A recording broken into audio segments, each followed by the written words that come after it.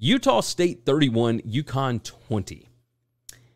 UConn opened up 14-0, and I will tell you, I was flummoxed. I was perplexed. What's a good word for this? Because I did not see this coming at all.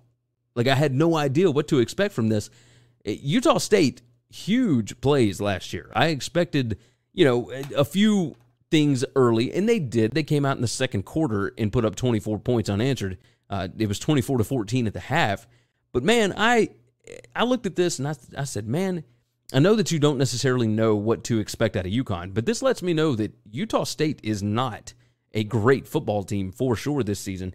And obviously, yeah, you were going to have some regression this year because Utah State was not great last year, and yet they still won 11 ball games, and they got lucky in some games. Maybe they should not have won, but they ended up coming out with the W at the end of the day. This go-round, they did have more offensive yards per play, which 7.15 yards per play is good. Not going to say that. Logan Bonner was 20 out of 29. He had 281 yards, 3 touchdowns. The running back for Utah State, Calvin Tyler, had 33 carries for 161 yards. That's another interesting part of this. Blake Anderson does not like to run the ball, and they had 54 rushes against UConn. Like, it's not like they were blowing them out. It's not like they were trying to run the clock. But 54 rushes, and they were successful. The backup running back had a great day as well.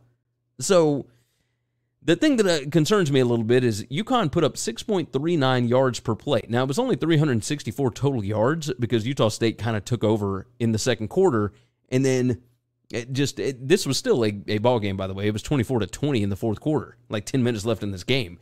But, I mean, the Jim Mora experiment, so far so good. Like, this team is still fighting, and that's not what you could say about the Randy Edsall bunch, for sure. So, looking at it, I mean, Utah State had 8 scoring opportunities. They put up 3.88 points per scoring opportunity. Both of them about the same field position, etc. But I saw good signs from UConn. They tried. Like, they played hard for Jim Mora. And that's not what you could say for the last bunch. Utah State, I think they will get better as they go along. I don't think that they were trying to show a whole lot in this ballgame. They do have Alabama coming up next. And, of course, once they get into Mountain West play, I think we'll see a whole different team. But, man, you want to talk about jumping from out of the frying pan into the fire kind of situation here. Going from playing UConn to going into Tuscaloosa, that's a little bit of a different animal.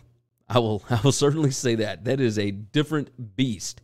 So, Utah State was good, though. They get some good plays. Their win probability was up basically the entire game, even when they get down 14-0.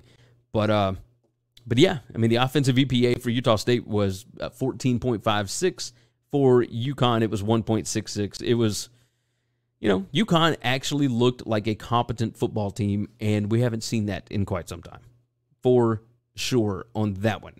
Thanks for listening to Winning Cures Everything. Make sure and subscribe on YouTube or your favorite podcast app, and make sure to leave a nice 5-star review. You can follow Gary on Twitter @GaryWCE, and the show is @Winning Cures. Be sure to check out the merch in our web store and share the show.